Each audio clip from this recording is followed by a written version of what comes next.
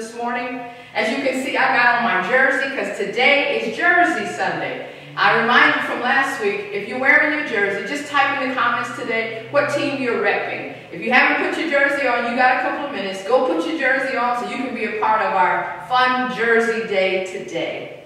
I just again want to let you know I'm glad that you're here. I want you to just enjoy the service today. I want you to worship like you've never worshiped the Lord before because He is worthy to be praised. I pray you had a great week. I pray that you have come this morning ready to hear a word from our Father.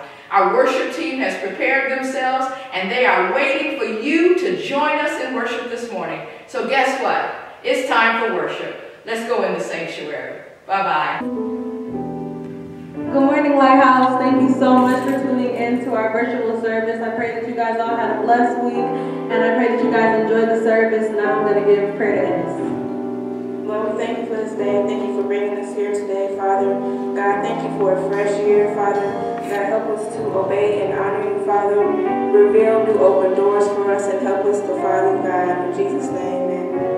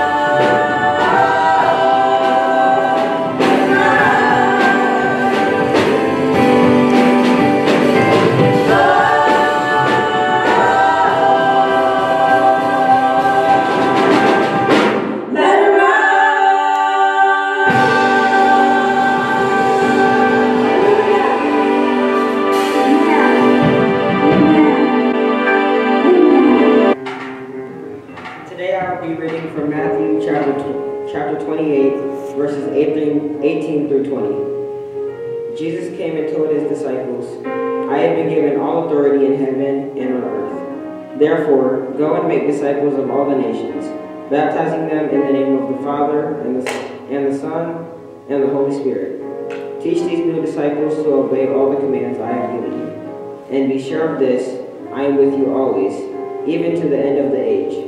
May the Lord add a blessing to the reading and the hearing of this word.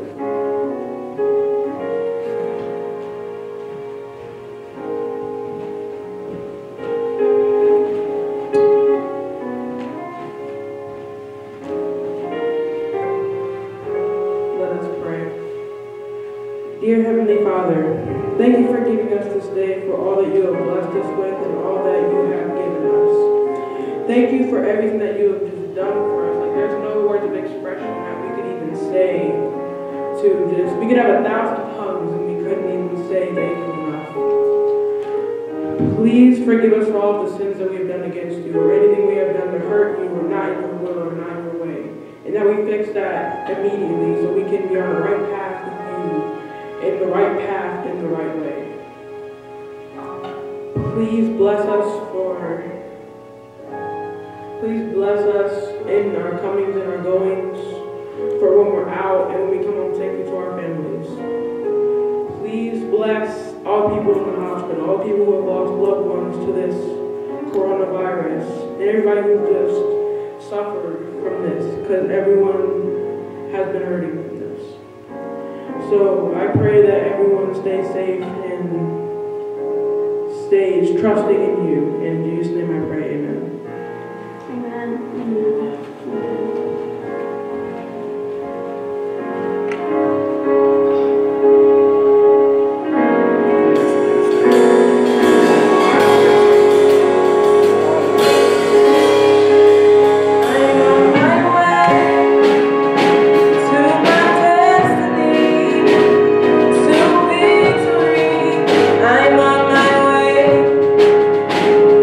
No chains hold me. It's right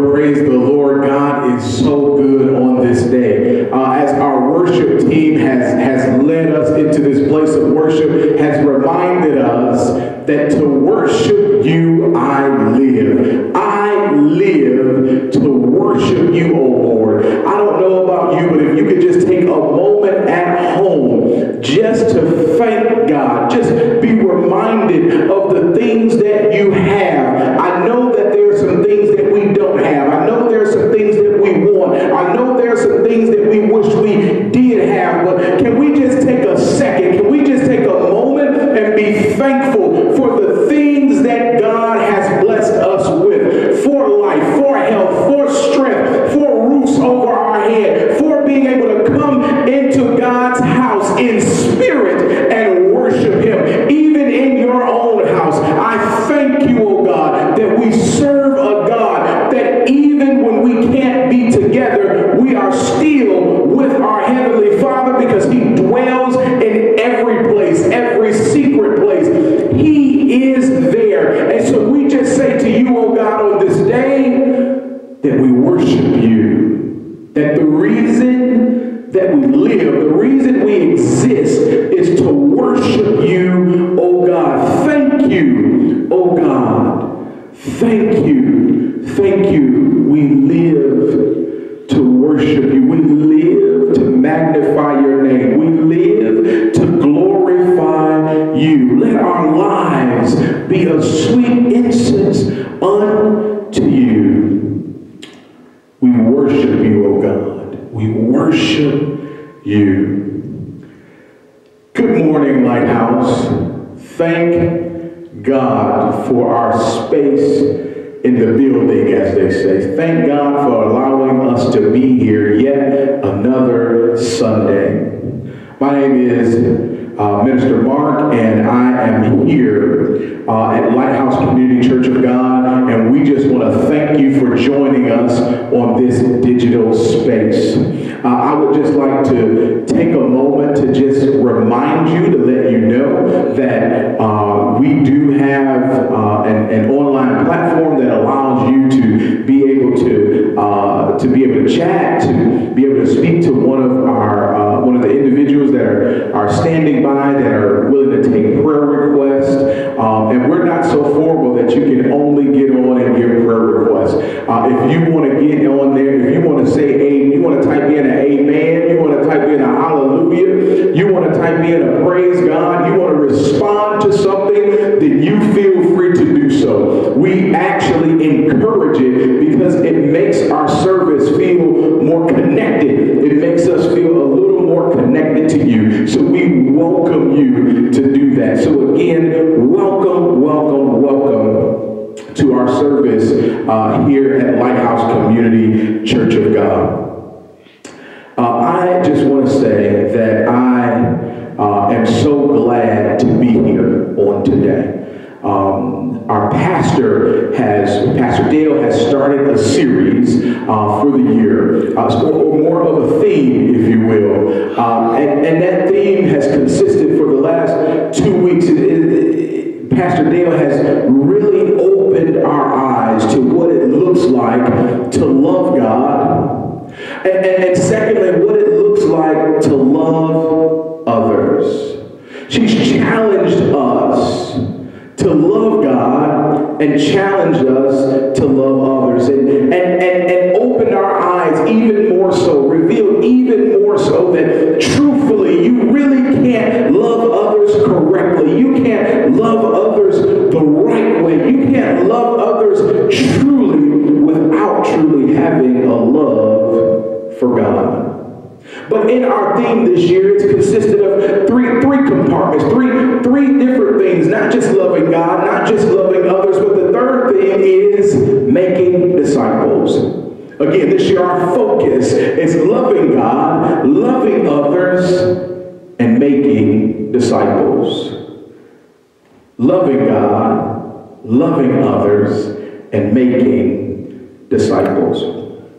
Thank you to our pastor who has led us into this season of understanding, of knowledge, of seeking God in a more truer sense.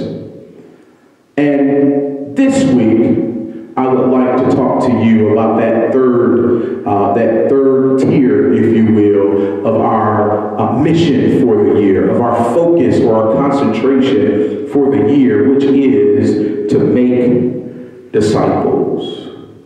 To make disciples. Will you pray with me before we begin? Our gracious God, we want to thank you. We thank you for just allowing us to be here even in this digital space, oh God. We thank you in advance for your word going out to your people, oh God. Lord, we pray that someone would hear this word, that it would do exactly what your word says, that it would not go out void, but it would sink down, Lord, into some good soil, and it would produce a harvest. Father God, we thank you for being able to worship you in spirit and in truth. There are places across the world where people have to hide to say the things that we are saying. There are places where they have to meet in secret in order to talk about the things of God. But Lord, we're able to be here freely worshiping you.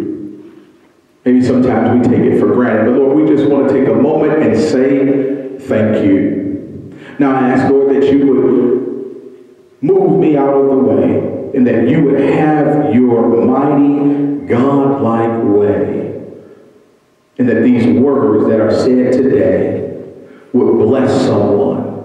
Lord, that the words that are said today might help to convict us, that we might change, that someone might be encouraged to do better, because our desire is to be more like you, oh God. Father, we thank you, and we're believing that you are everything that we need. It's in Jesus' name that we pray. Amen and amen. So as I said before, in terms of how these build on themselves, obviously, you really can't love others well without loving God. Because you need God's love in order to love others well. Because truthfully, if we look in the scriptures, John tells us that God is love. He is love. And these building blocks that build on each other don't stop when it comes to discipleship. In order to truly make disciples, we first have to be disciples. And if we're going to be good disciples, we really can't do that without loving others. And we really can't love others without first loving God. So all of these things build on each other. So I know for some people they've heard this word discipleship or disciple or making disciples. It's almost become a buzzword or a hot topic around church circles. And I'm hoping that today I can help us unpack what that looks like. What does it really mean to be a disciple? It certainly means more than just sitting on the sideline. People have referred to being a fan or a follower, whether you follow in Christ or whether you're just kind of sitting in the stands. It's more than just sitting in the stands. It's following alongside. It's following closely. But I know for some of us, we've heard time and time again that really, if you just believe in your heart and confess with your mouth, you will be saved. And that's the Bible. That's the word. Romans 10 and 9. That's the word. But sometimes we have to take a closer look at what God's word is really saying. When we look at the text in Romans 10 and 9, and it's saying that we have to confess with our mouth, yes, and we have to believe with our hearts. It doesn't say that we have to believe with our minds. It says that we have to believe with our heart. How do you believe with your heart? Because it's about more than just thinking that something will work. It's believing, it's acting on it. So if I believe that this water is not poisonous, that there's nothing wrong with it, that it will hydrate me, then I'll actually take a drink of the water. I believe that it does what it says it's going to do. So I acted upon it. See, it's about more than simply thinking that God is who he says he is. But if we truly believe it, if we truly trust him, then we begin to follow in his footsteps. Whether we like them or not, we believe that what he said in his word is true. Things like it's more blessed to give than it is to receive. Society tells us that certainly it's more blessed to receive, right? It would be more comfortable, it would be more helpful if we receive. But God's word turns some things upside down and tells us, no, it's not more beneficial for you to receive. It's actually more beneficial for you to give. And the God of all the universe can make statements like that because he is instituting principles. He is putting things in the motion that we don't even understand. So even when we're giving, God is saying, I know it looks different. I know it looks strange when you're giving and you feel like you're losing out, but don't worry, because as you're giving out, I'm putting something in. And I'm not simply here to tell you that you're giving $5 and God is putting $10 in your pocket. But I can tell you that as I have given in my own experience, as I have given, I have been so blessed to have some other things given to me. Even when I was sick months ago, my wife and I both had COVID at the same time, trying to take care of 2 children, and neither of my children were sick. I know that may be a small miracle to you, but I was praying daily, Lord, I know that I'm not well. Would you heal my body? I know my wife is not well. Would you heal her body? But Lord, help us to take care of them, and we pray that they don't fall ill to this. And the Lord brought us out of it.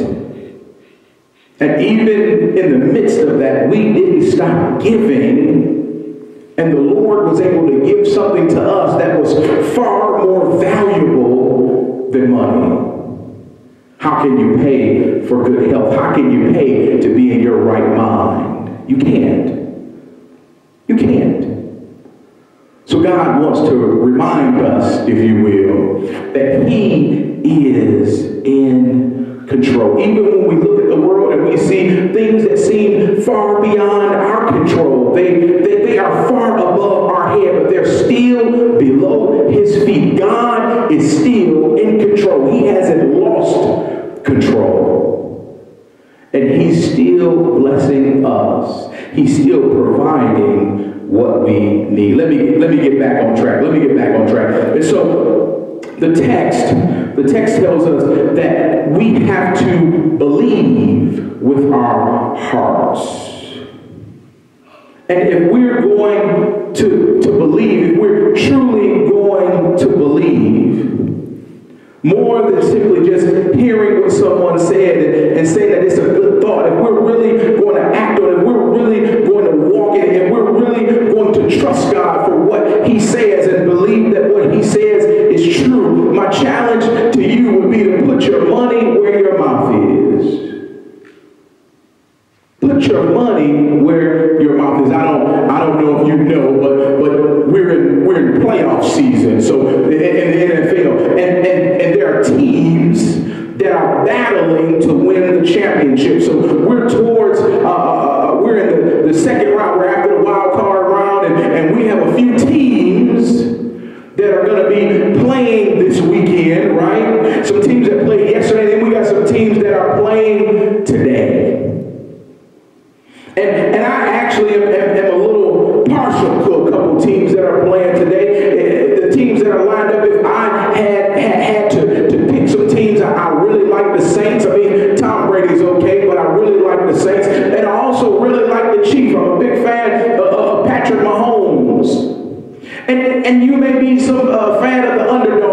just ask if you want to take a second, if we got some football fans out there, go ahead and put it in the chat. Go ahead and tell us the team that you're rooting for. Tell us the team that you think that you like or that you think is going to win.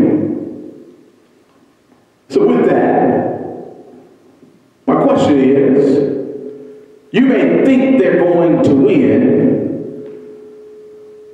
but how much would you be willing to bet that they're going to win? Yeah, I said it. How much will you be willing to bet that they're going to win? If you were going to put your money where your mouth is, how would you be willing to bet your house? Would you be willing to bet your life savings? How much would you be willing to bet? Now, I'm not condoning gambling. Don't think that that's what I'm saying. Not at all. We need to put our trust in God. He will take care of us. He will provide all of our needs. But I'm saying when it comes to putting our money where our mouth is, sometimes I think we fall short when it comes to Christ. We say that we believe. We say that we think that the word is true. But then we run across scriptures that says that if someone slaps you, to turn the other cheek. We were in Bible study the other day, and someone mentioned turning the other cheek. I'm not going to mention no names. But one of the saints said, after I finished slapping them under the bus, not just slapping them to the bus, not just slapping them on the bus, I'm going to slap them under the bus. I think they figured the bus was going to run them over after they slapped them. And once the bus had ran them over, they said, then they would extend their hand to them and say, can we talk about what's going on? Because I'm not going to allow you to put your hands on me. And I'm not here to ruffle any feathers, or maybe I am. Maybe I'm saying that, maybe I'm challenging us in terms of, are we really putting our money where our mouth is in terms of our Heavenly Father? When he says that it's more blessed to give, do we actually take him at his word and attempt to give unashamed? Do we attempt to be generous? Do we attempt to be compassionate? Or do we attempt to be like the world and try to gather and hold on to as much as we can? Do we really trust God? Are we really putting our money where our mouth is? And I can even say, you know what? If you put your money where your mouth is, when it comes to Christ, are you willing to tithe like the Lord has called us to tithe? Are you willing to give what God has asked of you to give? Are you willing to give that 10% that Scripture says that we should give? Are you willing to do that? Because sometimes we just put a couple dollars in the offering, even though God has blessed us tremendously. Did you think about tithing off that stimulus the Lord blessed you with? The word says that every good and perfect gift comes from the Lord. I know you think it came from the government. The government was just a vehicle to get it to you. Every good and perfect gift cometh from the Lord. It was still sent to you by God. So did you give the Lord some of that? Did you put your money where your mouth is? For too long, we've decided not to put our money where our mouth is. In the book of James, the brother of Jesus, in the book that he writes, he says, faith without works is dead. Faith without works is dead. You can believe, but if you don't truly have some action behind your belief, then can we really say that you believe? Can you really say that you believe what you say you believe? Or is it just lip service? Is it just lip service? Can I read you a passage from James chapter 2, verse 14? I just like to read it to you. We can let the text talk. We can let the text speak to us tonight. James chapter 2, verse 14, and it reads, "What good is it, dear brothers and sisters, if you say you have faith, but you do not show it by your actions? Can that kind of faith save anyone? Suppose you see a brother or sister who has no food or clothing, and you say goodbye and have a good day. Stay warm and eat well. But then you don't give that person any food or clothing. What good does that do?" So you see, faith by itself isn't enough. Unless it produces good deeds, it is dead and useless. The reason that I make this point is because sometimes we feel like it's enough just to have some words, just to say that we believe, but yet our deeds don't seem to follow the deeds that we see in Scripture. Pastor Dale reminded us that Scripture tells us that we ought to love our enemies, pray for those who persecute you, and do good to those who despitefully use you. That's what Scripture says. So when those Scriptures come to mind, do you believe that? Do you believe that that's what God has called you to? And do you put the action behind it to actually love those who are your enemy? Is God worth it? Is he worth it to do that? So, my question behind all of this, do we really believe it? And put your money where your mouth is. If we're really thinking along those lines, shouldn't we be challenged today? Should we be challenged today? If you consider yourself a follower of Christ, are you satisfied with just being someone who follows afar off?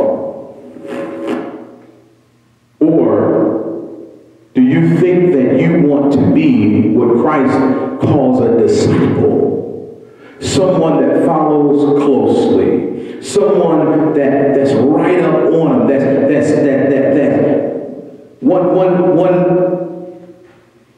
One preacher said that we can be covered in the dust of our rabbi. That our teacher, that the person that's discipling us is Jesus, and we walk so closely behind him. In Jesus' time, right, the cities were oftentimes dirt, and the dirt that would be kicked up from the rabbi would be all over the face of those who were close enough to him. Are we following that close behind our Savior? That's the look that a disciple has. So, can I talk about football a little bit? Can I bring football into this a little bit more? Do you mind? I hope not, because I am. So today, there are a few teams playing today. There's the Saints versus the Bucks, and the Chiefs versus the Browns. And each team is trying to win the game. In order to win the game, for those of you that don't know much about football, you have to get to the other end zone. You have to get to the other goal, if you will. And then the opposing team, their job is to stop you from getting to that goal. If you can cross the line via running, via catching a pass, if you can cross the line, you get 7 points. If you can kick a field goal, you get 3 points. And so the objective is not just to kick a field goal. I mean, you'll settle for a field goal, but the actual objective is to cross the line as many times as you can. But there are very strong, very fast, and very intelligent, and very large men that are attempting to stop you from crossing that goal line. These men get paid millions of dollars to stop you from getting across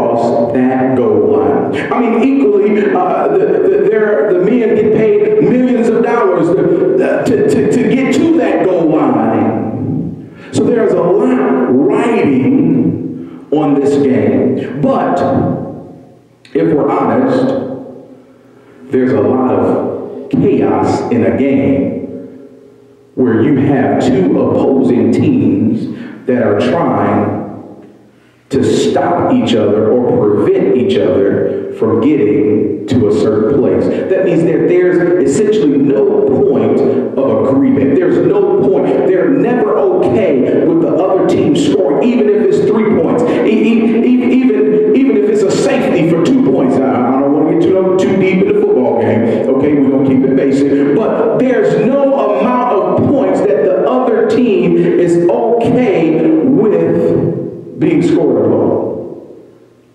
They don't want you to score at all. So there's no point of agreement. There's no safe space. It is completely 100% battle for every single inch on that field. So how many teams are we talking about? Each game has two separate teams attempting to oppose their will on the other team. But Dr. Tony Evans, a best-selling author, proposes that there's a third team that's taking the field. And the third team is the team of officials, or you may know them as referees. Officials or referees. They're a team in and of themselves. They are a team. If you ask them, we are a team of officials. We are referees. We stick together. We make decisions together. We are a team. Now the thing is that they don't belong to either of the opposing teams. They don't belong to either the Kansas City Chiefs, and they certainly don't belong to the Cleveland Browns, if you were to take those teams. They stand alone. They're a different team. See, the league actually has an office. And that office is located at 300 Park Avenue in New York. And there is a commissioner that sits behind the desk at that very location. And his name is Roger Goodell.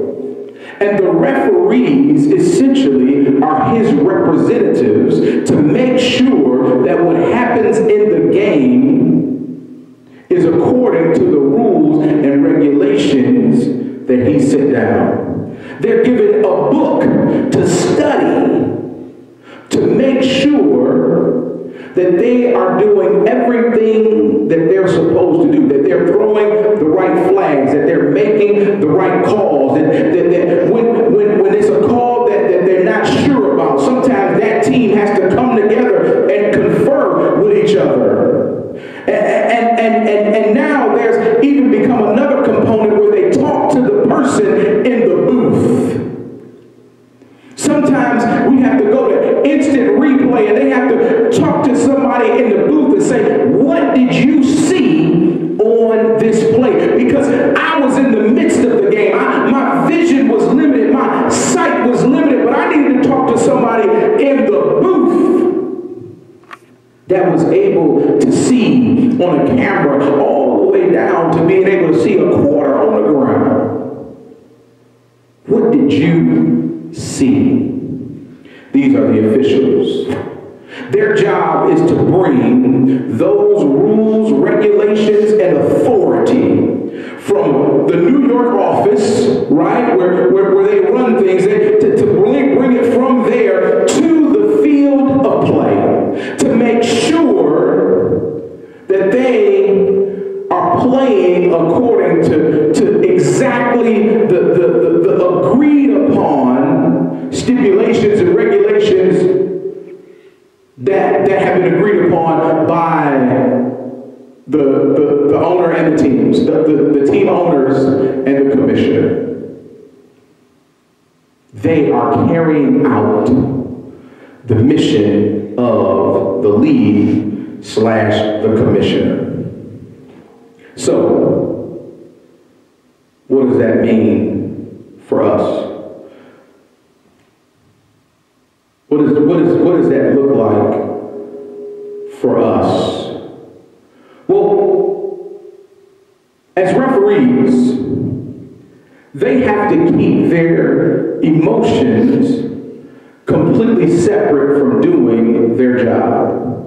How they feel about things is irrelevant. How they feel, and they can't base whether they're going to throw a flag or call a penalty because their favorite color is orange or red. They can't call a penalty or throw a flag because they have a family member that's on the team. They are supposed to be neutral. They are supposed to be objective. The only flags that they are throwing, the only way that they are imposing a will on the team is because it's imposing the will of the commissioner who sits way in New York.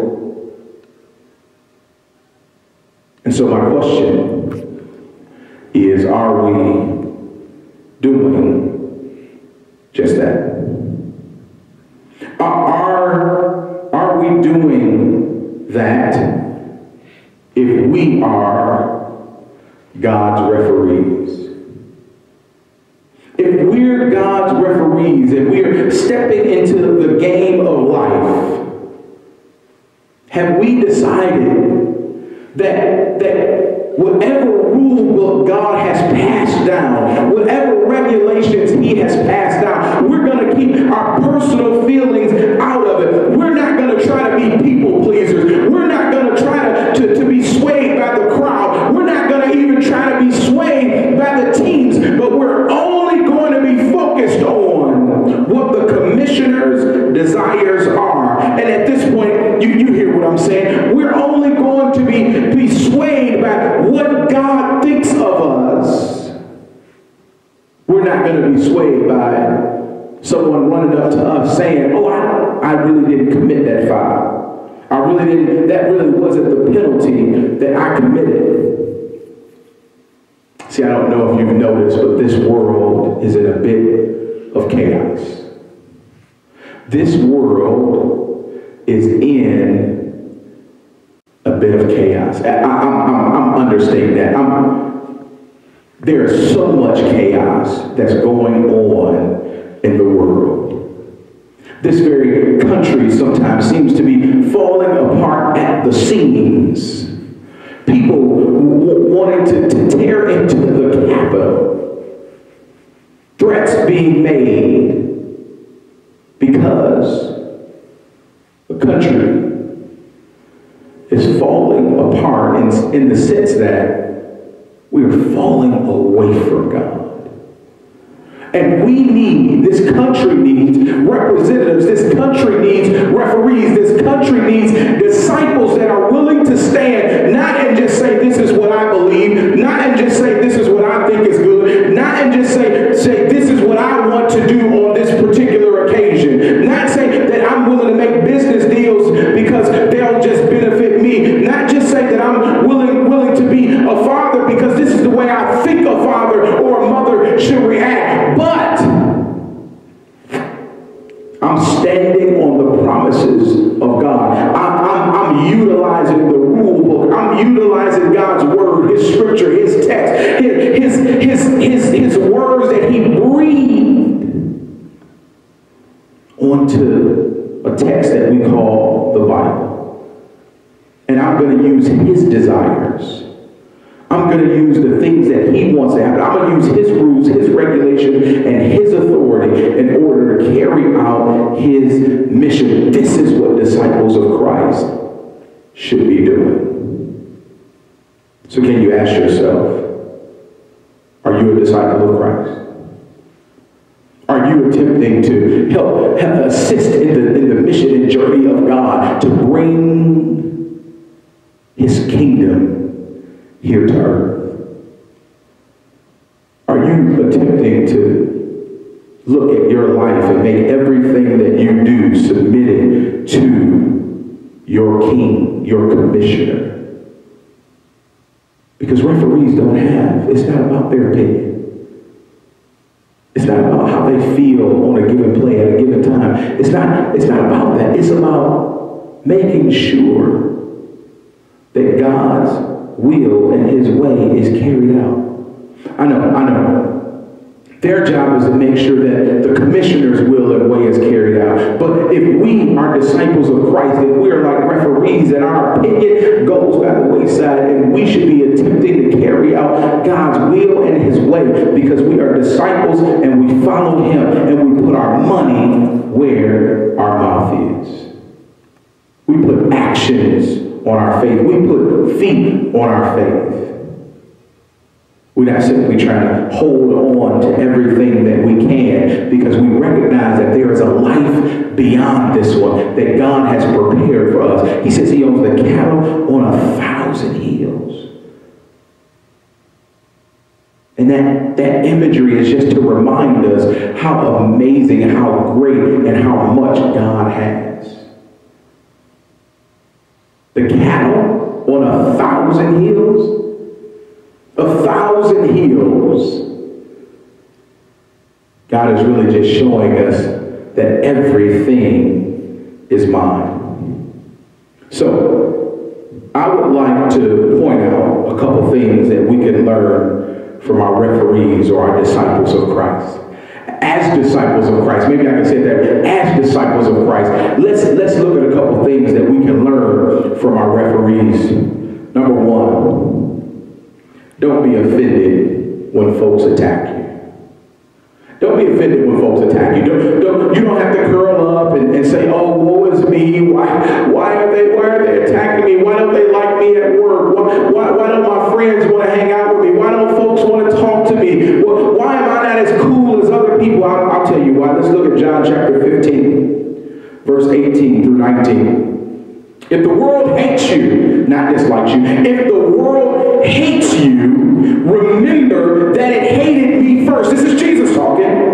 The world would love you as one of its own if you belong to it. If you belong to the world, then the world would love you. But Jesus is telling us, guess what? You don't belong to the world. You don't belong to Team A or Team B. You don't play for the Chiefs or the Browns. You're one of the referees. You're one of the ones that's carrying out my will. So therefore, I promise you that people will actually dislike you. I'm sorry, can I use the language that Scripture says? Oh, there are going to be people that hate you. But he says you don't belong to this world. He said you are no longer a part of this world. The referees are in the game, but they are something altogether different. The rest of the text goes on to say, Jesus says, I chose you to come out of the world, so it hates you.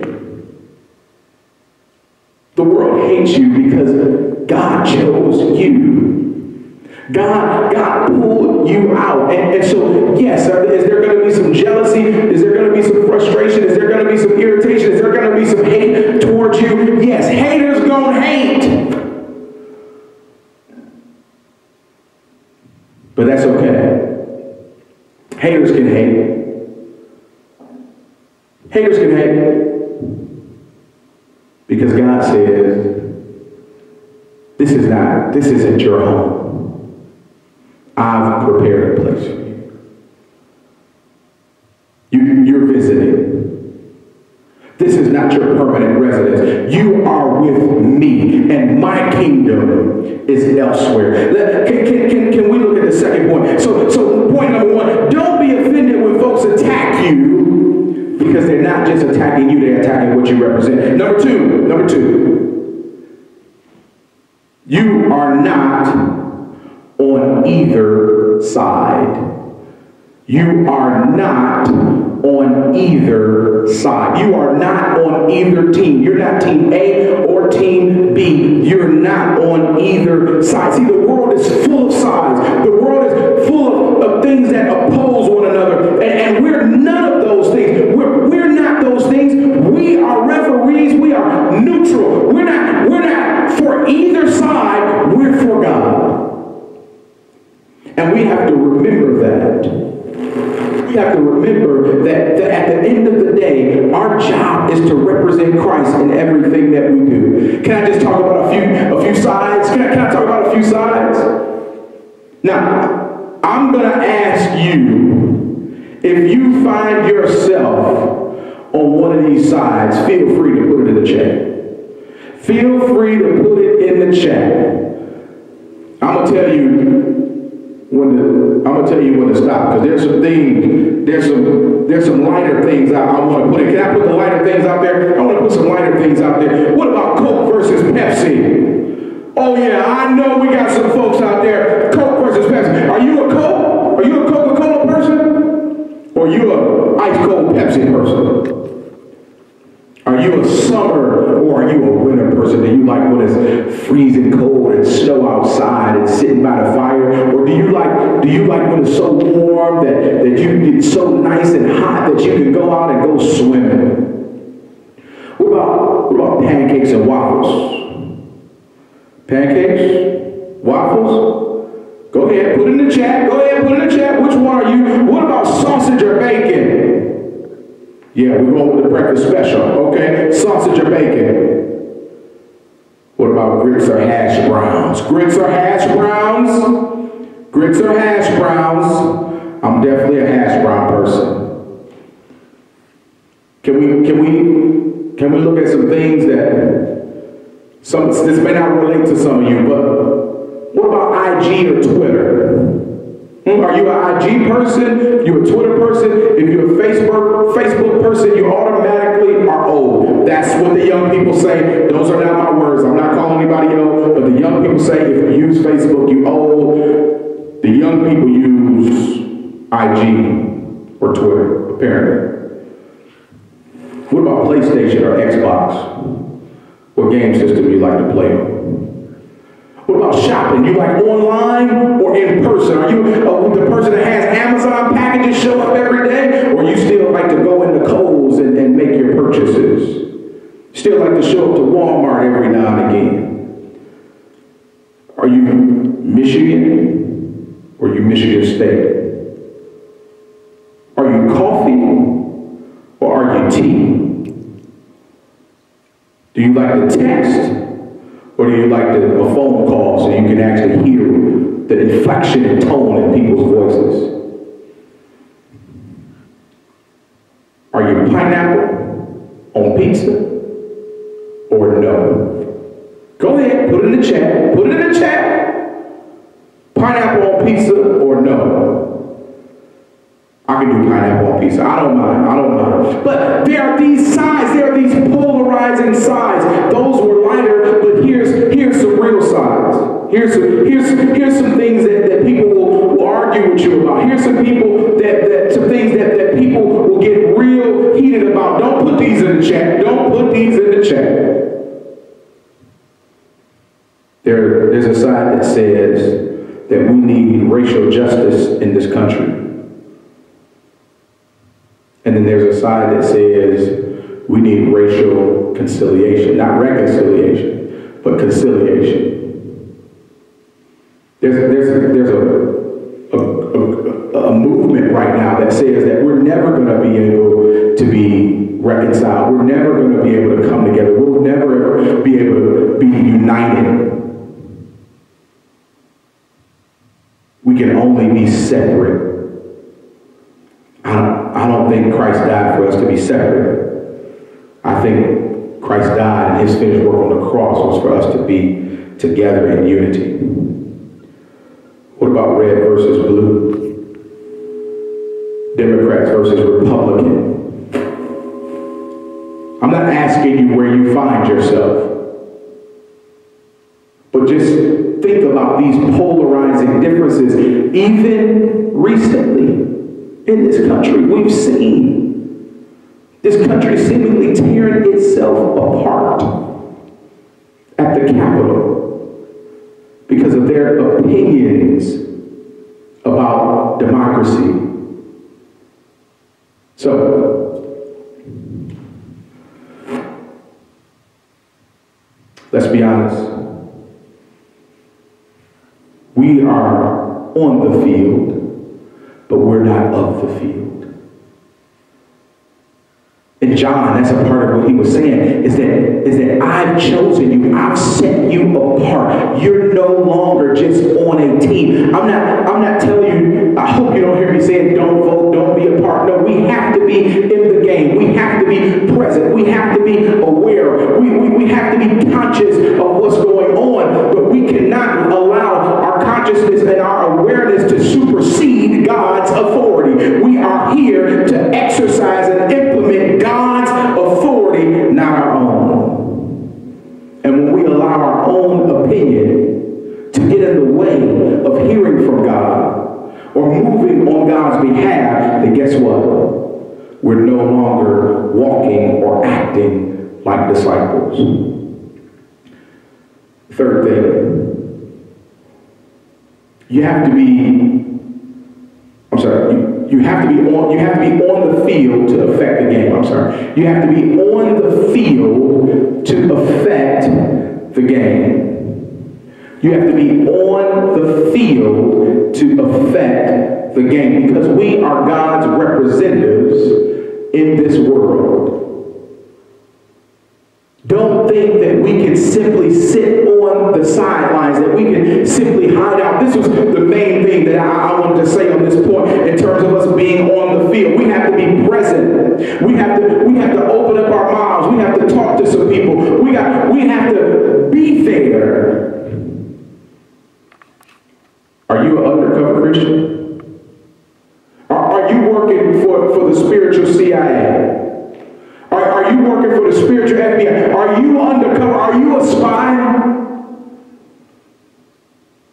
I don't know if you know this. I mean, I'm sure you have. But referees have horrible outfits.